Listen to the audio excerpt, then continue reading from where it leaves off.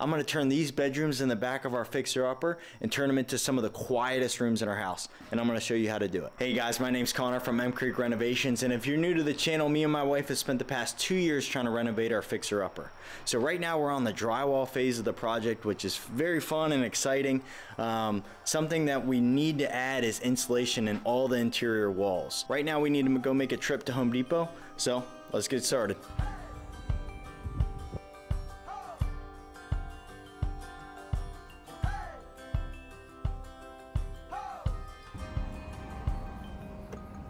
So we made it back to HQ pretty safe. Nothing blew off, which is a win. So each of these, I ended up going with 14 bags, each at 60 square foot of coverage. And I calculated I needed about 13 and a half, round up, so made it 14. The total was around $1,000, $1,018 to cover all the walls. Thought that was a great deal. But let's go ahead and unload them and get them inside.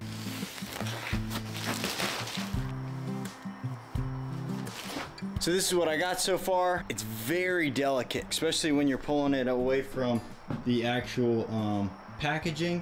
It already kind of broke. You can piece it together, but you just don't want to do that every time. But I mean, so far this stuff is good. As long as the framing is 16 on center, or at least somewhat close to kind of hold this in, that's the best you can do. But let's go ahead and see how far this one package will get us.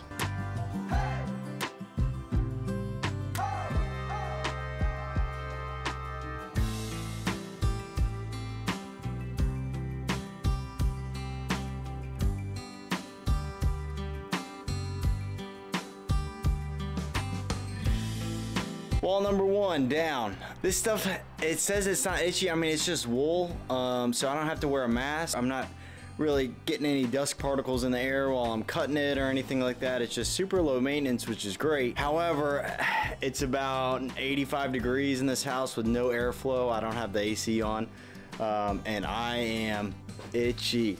Overall, it's not that bad to use. So what I'm gonna do is all the interior walls in the house that are gonna be out in the kitchen and living room, kind of like the party areas where noise just travels, and then in between each rooms, and that's it. So moving right along, we're gonna go into the master bath. There's two large walls. This is gonna be two of the main walls that go into the kitchen and into the living room. So let's go ahead and tackle these two.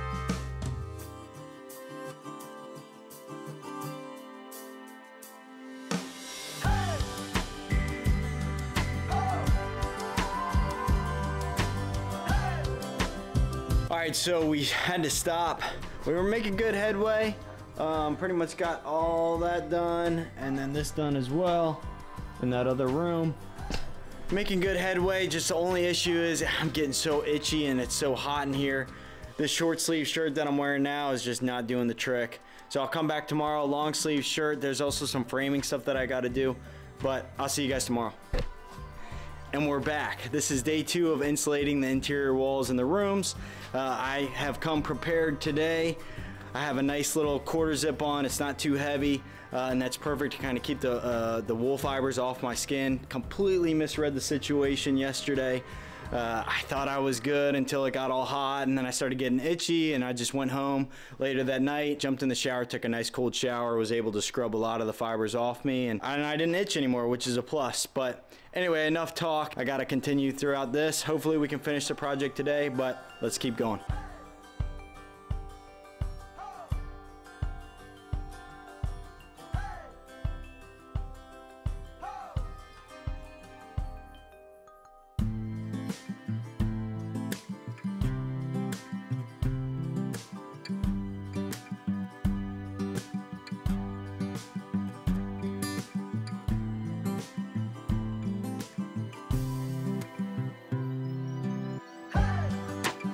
So the master bedroom and the master bathroom are completely done. So now we got to do the opposite side of the hallway.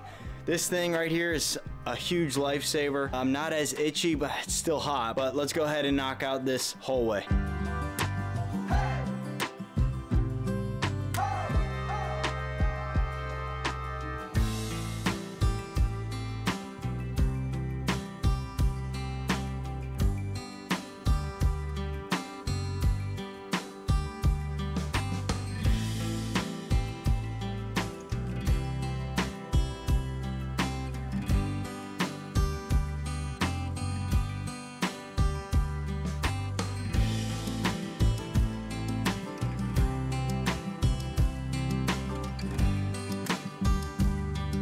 So we just finished the bedrooms in the back, insulating the walls. Now we're going into the living room and our dining room. There's a little stretch of a wall right about here.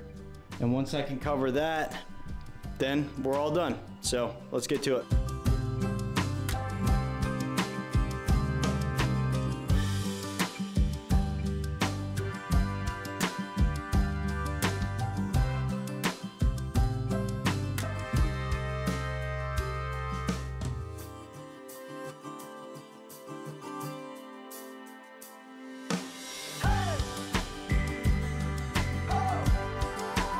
And we're all finished up.